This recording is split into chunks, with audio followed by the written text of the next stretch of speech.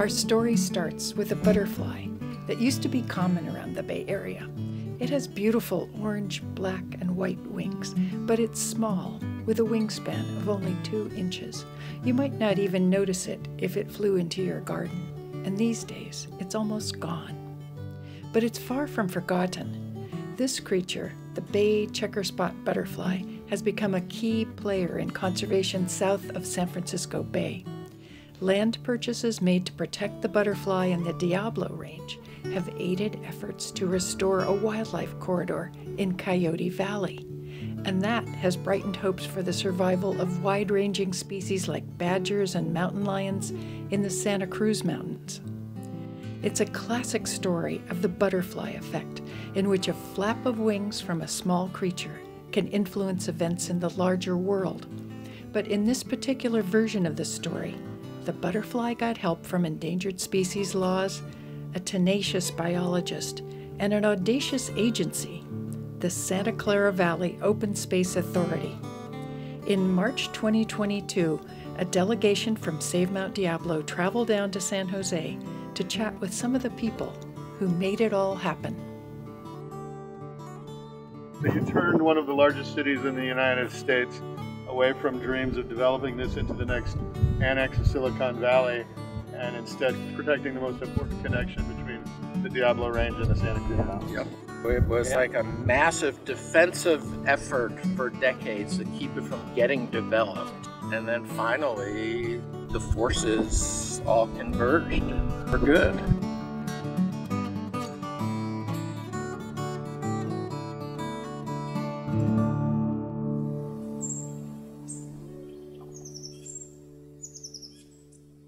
Independent biologist Stuart Weiss came to the Diablo Range in 1984 to check out Coyote Ridge. He knew its serpentine soils would make it good habitat for a butterfly he'd been studying with Stanford professor Paul Ehrlich.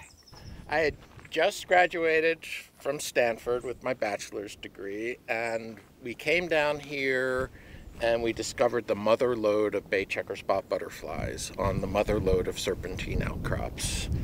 And I'd been in a lab that had been studying the checkerspot for decades, and it was like, oh, this is the place. We can finally do all the science, and it's been a scientific gold mine. The bay checkerspot was listed as a threatened species in 1987. Habitat loss to sprawl was one reason for its decline, but Weiss's studies revealed 2 other culprits. First, nitrogen pollution from tailpipes and smokestacks was fertilizing non-native grasses, which can smother the native plants the butterfly needs. The second problem was a reduction in cattle grazing. Taking cattle off the land also boosts the growth of those non-native grasses. If you didn't have cows out here, we'd be standing in a sea of Italian ryegrass.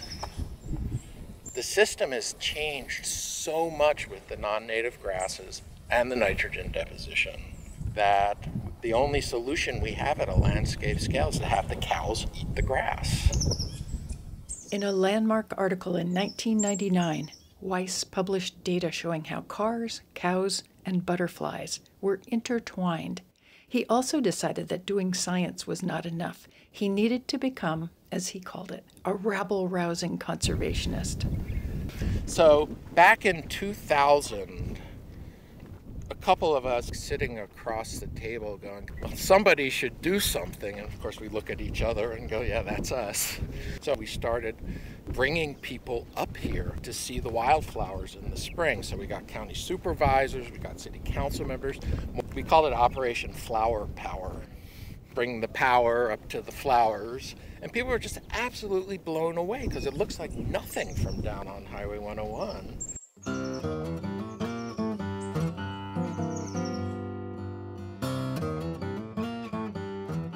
When a gas-fired power plant was proposed in South San Jose, the Endangered Species Act came to the rescue. Weiss's nitrogen studies convinced the authorities that more land needed to be set aside for conservation. Then that just snowballed. More power plant projects. They're widening Highway 101 from 2 lanes in each direction to 4 lanes in each direction. The biological opinion said you have to enter into a habitat conservation plan. That's the only way we know how to deal with the regional growth. So 2013, we had a habitat conservation plan. And that was based largely on the increased nitrogen emissions from increased traffic is having a disproportionate impact up here. And you got to mitigate for it. The Habitat Plan unlocks state and federal funding for conservation. Private foundations made major investments too, as did the City of San Jose and Peninsula Open Space Trust. De Anza Community College students were collecting data. Groups like Green Foothills were working hard to stall development proposals. And the Santa Clara Valley Open Space Authority stepped in to create a conservation vision for the entire region.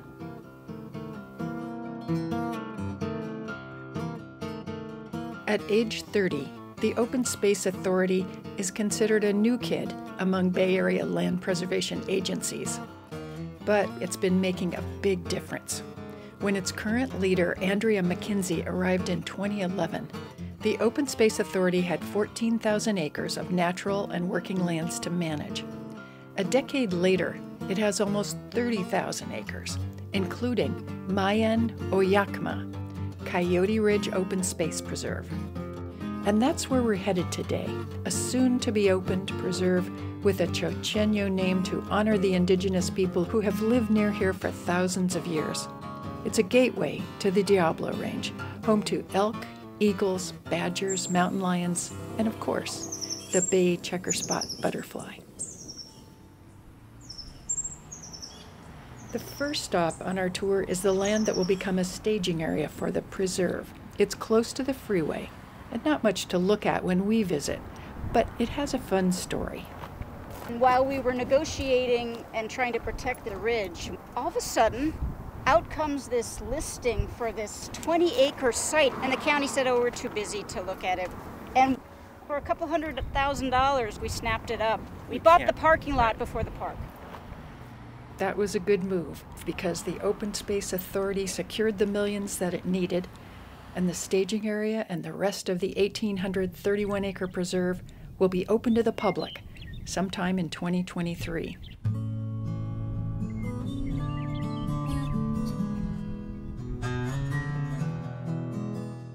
Visitors who come in the spring should see stunning splashes of iconic California wildflowers, even a few endemic ones which grow nowhere else on the planet. We're greeted first by yellow wallflowers and later by fragrant fritillaries. This is a rare species. It's a beautiful little native lily, Fritillaria liliacea, and very patchy. So there's like 10,000 plants in this area here. There's another patch that has like 2,000 or 3,000. It's very, very particular in its habitat preferences. The primary host plant for the larvae of the bay checkerspot is here too. It's Plantago erecta, or dwarf plantain.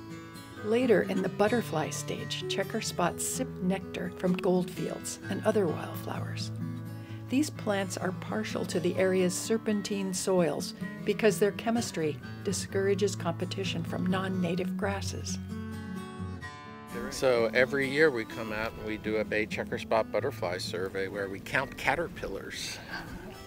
Or as we say, looking for larvae. So I come up with a population estimate every year across almost the entire range of the bay checkerspot butterfly. We see only a few butterflies on our tour, but Weiss says they're doing well elsewhere on the ridge. We've had boom years where we'd be standing out here and you'd just be seeing bay checkerspots flying all over the place. And this year they're down by a factor of about 100 from a couple of years ago, but that's what insect populations do. Seth Adams puts Weiss on the spot. Does he see himself as the grandfather of bay checkerspot conservation? The bay checkerspot is my muse, science and conservation muse. It's everything I ever learned about science and conservation, truly learned it, came out of the work I did with the butterfly. Okay, so what is Coyote Ridge to you? Center of the universe.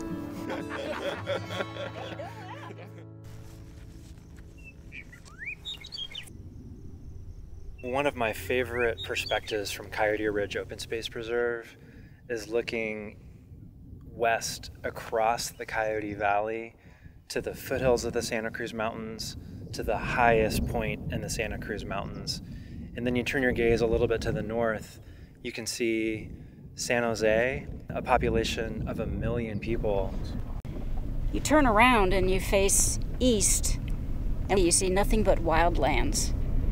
It kind of feels like you're looking back in time. And you realize just what a priceless gem this landscape is. From Maya no Yakma, Coyote Ridge Open Space Preserve, we look down on the northern part of Coyote Valley. It's a small part of the Open Space Authority's namesake Santa Clara Valley. That big green field right there, that's where tandem computers in the 80s wanted to develop. Then Coyote Valley Research Park, which was going to be Cisco's world headquarters, managed to fight all of those off. And then the really big proposal was a city the size of Mountain View down in Coyote Valley in the mid-2000s. They put out their draft EIR and we buried it under like 1,000 pages of substantive comments. So they said, oh, okay, I think we're going to go back and redo it. Then the economy collapsed. And then like all the momentum built to conserve it instead of develop it. Coyote Valley is one of the last remaining undeveloped valley floors in the San Francisco Bay Area. It's where the Diablo Range and the Santa Cruz Mountains come closest together. But development has increasingly isolated species in the two ranges with worrisome results. Some of the estimated 60 mountain lions left in the Santa Cruz Mountains are already showing signs of inbreeding in the form of kinked tails. Strong connections between the two ranges could keep the population healthier, and wildlife of all kinds would have more options in times of drought and fire. They could move around and find safe, suitable habitats. That makes Coyote Valley a key puzzle piece on the California conservation map. This was identified by California Department of Fish and Wildlife years ago as one of the best opportunities to connect those two mountain ranges. Together, the two ranges could provide more than 4 million acres of wildlife habitat, an area almost twice the size of Yellowstone National Park. We realized that that narrowest point there, that big meadow in Coyote Valley, is the wildlife highway right there. Mountain ranges are so close here, they can almost kiss. Imagine you're a bobcat or a coyote heading down from the Diablo Range to the Santa Cruz Mountains. First, you have to cross all the lanes of Highway 101. You might decide to crawl through a culvert or some other sort of undercrossing instead. Then you wend your way through a maze of lands in the valley until you get to Monterey Road. It has 2 lanes in each direction and a 4-foot concrete barrier with a 2-foot chain-link fence on top. That wall makes Monterey Road even deadlier for wildlife than Highway 101. Our work is to dramatically improve the situation through constructing many other culverts that are designed specifically for wildlife. And then we're also in the early stages of feasibility studies for a new dedicated wildlife bridge that would go over Monterey Highway and the future alignment of high-speed rail.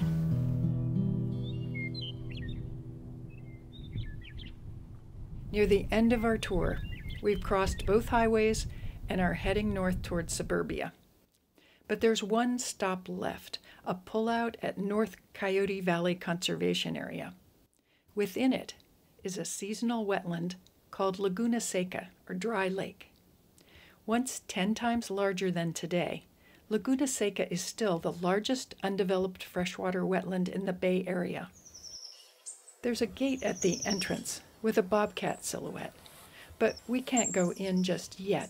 First, the Open Space Authority and its partners want to undo decades of dredging, damming, and channelizing.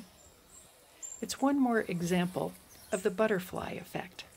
Conservationists who started out saving the Bay checkerspot have ended up embracing a much bigger conservation goal. We've got tons of birds migrating on the Pacific Flyway coming through here, all kinds of wildlife. The studies we just kicked off is to restore this whole area for wildlife connectivity and for watershed restoration. We're putting Humpty Dumpty back together again here in Coyote Valley. We really are. This is audacious that people are saying we're going to defy the pressure of Silicon Valley and we're going to put back this connection together between the two mountain ranges. Timing is everything. It's in 2017, the biggest floods to hit downtown San Jose in 100 years hit on Coyote Creek. That allowed us to piggyback on that story and on climate change and on the wildfires that came from both the Santa Cruz side and the Diablo side, and just to say, hey people, the time is now. Adams looks at these plans with more than admiration.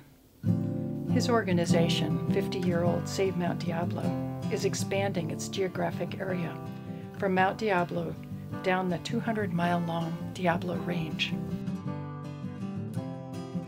We're expanding to the 7 northern counties of the Diablo Range, including Santa Clara and San Benito south of here. And so the connectivity that's exciting to me is between our organization and this agency and what that's going to mean in the coming decades. When I came to the Open Space Authority, I didn't imagine there would be a meeting where Save Mount Diablo would be with the Open Space Authority talking about how to scale up and be looking at landscape conservation over 100 or 200 miles. So thank you, sir, for your audacious vision. We will come back in 20 or 30 years and hundreds of thousands of acres of the Diablo Range will have been protected in the meantime, and we won't be at 24% protection in the Diablo Range. We'll be closer to 50% or 60% or 75% like we are around Mount Diablo. When somebody comes back here 30 years from now, what's it going to be like? Now this will be a restored wetlands. There'll be overlooks for the public to do environmental programs. And the bobcats will be real. Yeah. They are real around here, actually.